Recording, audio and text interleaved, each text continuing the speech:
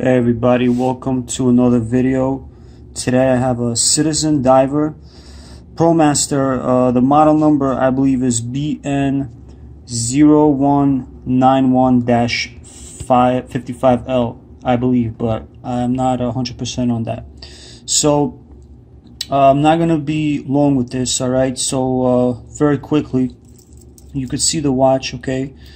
I just want to give you an idea of what the color is like on the dial and on the bezel, and my overall opinion of it, and sizing of the watch. So here's the bezel, okay, and the dial. So the bezel itself is blue, and the dial is dark blue. It's not as blue as this, okay? Sorry about the lighting, but if you look at the watch online in pictures, you know, it shows the dial as blue like the bezel is, but it's really not like that. It changes color under certain lighting conditions, where sometimes it's darker, sometimes it's lighter. It all depends on where you are.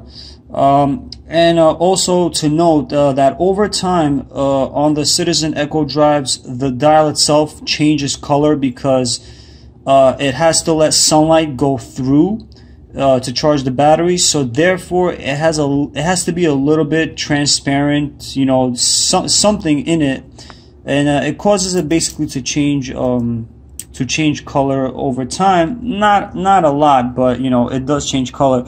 And especially if you're outside in the sun all the time, you know, it's definitely gonna speed up the process. So this is a 45, okay, and I'll show you a size comparison.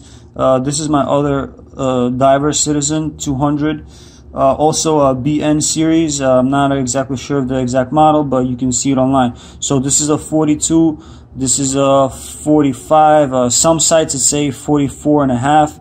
Okay, so basically, yeah, you can see it's a little bit bigger. But here's the thing, right? From the you know, from lug to lug, they are actually about. And comment, subscribe, and all the good stuff. Thank you very much.